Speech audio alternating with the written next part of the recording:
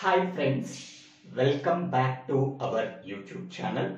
Today we have to discuss about privileged and non-privileged instructions in computer organization course, computer architecture course, computer organization and architecture course. It is one of the important concepts in these courses.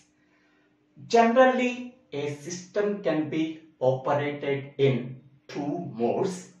First one can be called as privileged mode and the second one can be called as non-privileged mode. Because of that two modes, we can say that a system can be operated in dual mode. Why a system can be operated in dual mode? For security purposes, unauthorized persons cannot access that information from that system. For that purpose, a system can be operated in two modes. User privileged mode can also be called as kernel mode, whereas non-privileged mode can also be called as user mode. Okay, user mode can also be called as non-privileged mode. In that user mode, we are executing the user applications such as MS Word, MS PowerPoint and MS Excel. Whereas privileged mode can be also be called as kernel mode. In that mode, we are executing the operating system functionalities such as resource accessing, ORR, IO devices accessing, memory accessing. So these type of functionalities are executed only in the kernel mode. In the user mode, the mode bit value is equal to 1. In the kernel mode, the mode bit value is equal to 0. Okay, suppose we want to change from user mode to kernel mode. The mode bit value can be changed from 1 to 0. Suppose we want to change from kernel mode to user mode. The mode bit value can be changed from 0 to 1. The process of switching from one mode to another mode can also be called as context switching. Context switching is nothing but switching from user mode to kernel mode or kernel mode to user mode. Why this type of switching can be done? We have to know about by using one example. Suppose we want to read a file that is stored in the hard disk. After reading the file, we want to modify that file. Okay, this is our simple example. Okay, first, a system by default it is in user mode. In that user mode, user process executing. User process executing is nothing but reading the file that is stored in the hard disk and I want to update that file. For that purpose, we have to generate a system call. Here, system call is nothing but we are reading the file that is stored in the hard disk. For that purpose, a system call such as a read system call we have to use. Okay, whenever a read system call is used, we have to read the file that is stored in the hard disk. Hard disk is nothing but IO device. To access that IO device, we want to use the kernel mode because IO devices are controlled by the kernel mode. Okay, for that purpose, we have to switching from user mode to kernel mode, because user directly does not access the IO devices.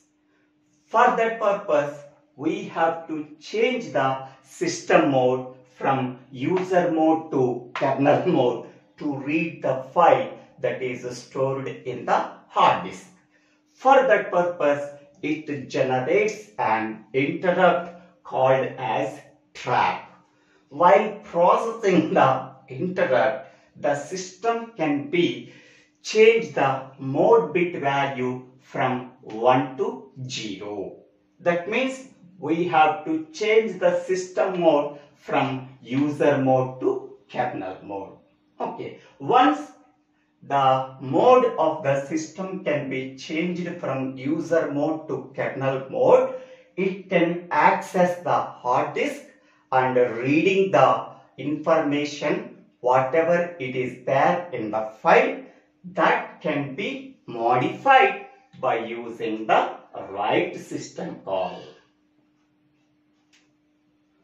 After performing the write system call, again the system can be written from kernel mode to user mode.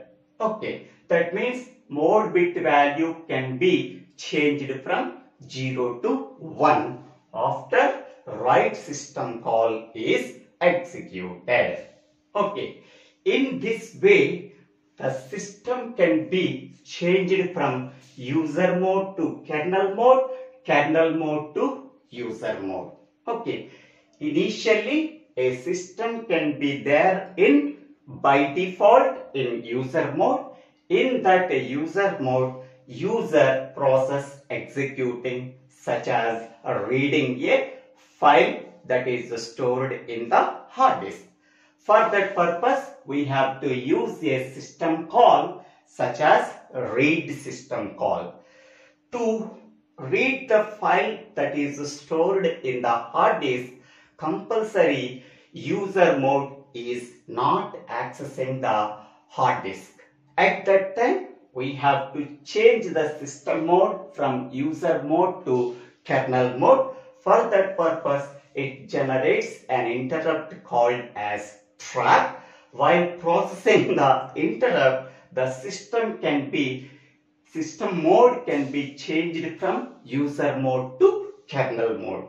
Once the system is in kernel mode, it can access the hard disk and read the file that is stored in the hard disk and update the file by executing the write system call. Once the updation can be, that is modification can be successfully completed, again we have to change the mode from kernel mode to user mode.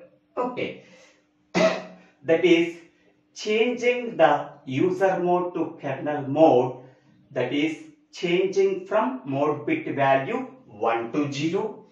Changing the mode from kernel mode to user mode is nothing but changing the mode bit value 0 to 1. The process of switching from user mode to kernel mode and kernel mode to user mode is called as context switching. Okay, that means changing the mode bit value 1 to 0 and 0 to 1 is nothing but context switching. Okay, next we can go for another example. Suppose a customer X is there. He can go to the bank to withdraw some money. Okay, so X person enters into the bank and take the withdrawal form. Okay, and fill the withdrawal form in user mode. Okay, take the withdrawal form and fill the withdrawal form, that can be done only in the user mode. After filling the withdrawal form, it can give to the bank employee. The bank employee can open the customer X person account that can be operated in kernel mode. Then he can withdraw some money from X account and give the money to the X account by changing the mode from kernel mode to user mode. Okay, this is one more example. Next, the third example is, suppose I want to display, so 2 plus 5, that is equal to 7. Okay, initially system can be there in the user mode.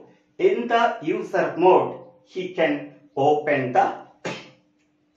execute the simple applications such as 2 plus 5 is equal to 7. Okay, this result can be displayed on the monitor.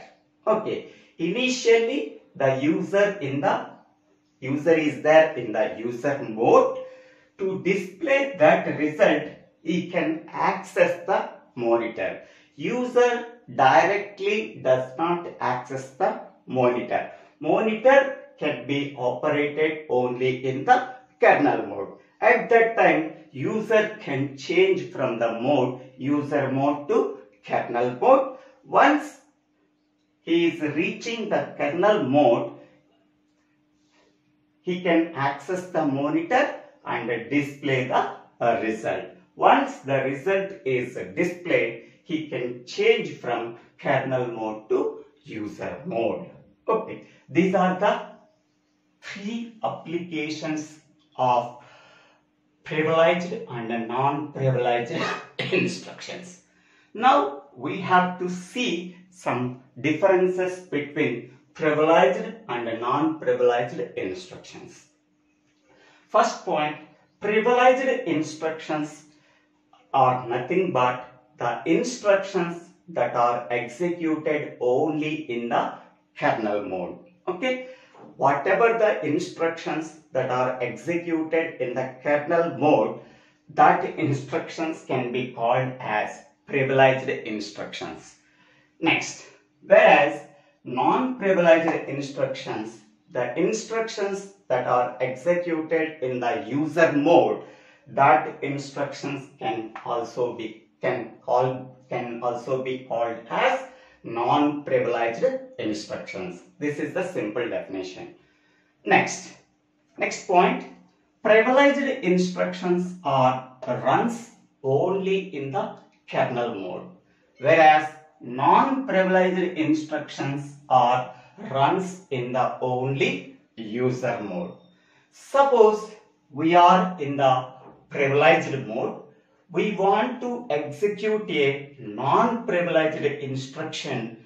At that time, we can get a runtime error. Next, suppose we are there in the non-privileged mode, we want to execute a privileged instruction. At that time also, we can get an runtime error. So that means we are in one mode, we want to execute another mode instruction. At that time, we can get the runtime error. Next one, in the privileged mode, we are executing only operating system related programs such as accessing the IO devices, accessing the resources, accessing the memory. So these are the operating system related programs. To execute that operating system related programs, we have to use privileged instructions.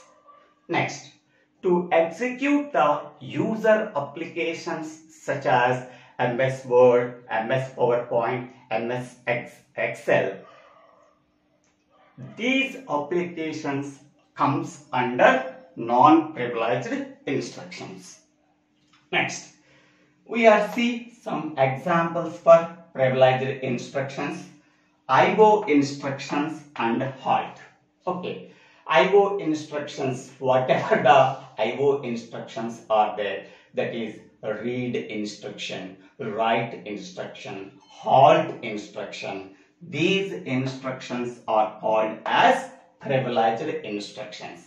That is the instructions that are used for accessing the IO devices. That instructions are called as IO instructions. To access the IO devices, we have to use kernel mode, so that only IO instructions and halt instructions are examples for privileged instructions. Next one, set the times. Okay, to set the times, we have to use privileged instruction. Next, turn off all the interrupts. Okay, these are the examples for privileged instructions. Next, what are the examples for non-privileged instructions? Reading the status of the processor. That means reading the status of the CPU. Okay. Reading the status of the CPU is nothing but what are the status bits of the CPU. So that are nothing but reading the status of the CPU. Reading the system time. Whatever the time that is there in the system, to read that system time, we have to use non-privileged instruction. Generate any trap instruction. So trap is nothing but interrupt. To generate any interrupt, we want to use non-privileged instructions.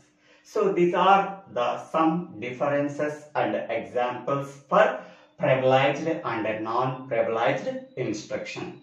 The same video is also utilized for user mode and kernel mode in the operating system course. Okay, so this is the summary of privileged and non-privileged instructions.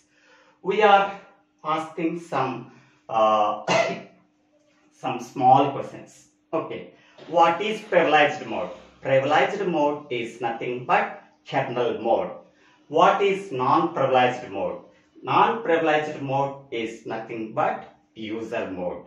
What is the mode bit value in the user mode? That is 1. What is the mode bit value in the kernel mode? That is 0. What is context switching? So system mode can be changed from user mode to kernel mode, and kernel mode to user mode is nothing but context switching. So these are the some important interview questions that can be asked from the video. I hope all of you understanding this video. If you have any doubts, please put your doubts in the comment section. I will try to clarify your doubts. If you really understanding this video, please subscribe my YouTube channel. So Divvela Srinivasa. After subscribing my YouTube channel, click on the bell icon to get the future updates in my YouTube channel. Don't forget to subscribe my YouTube channel. Thank you one and all for watching this video.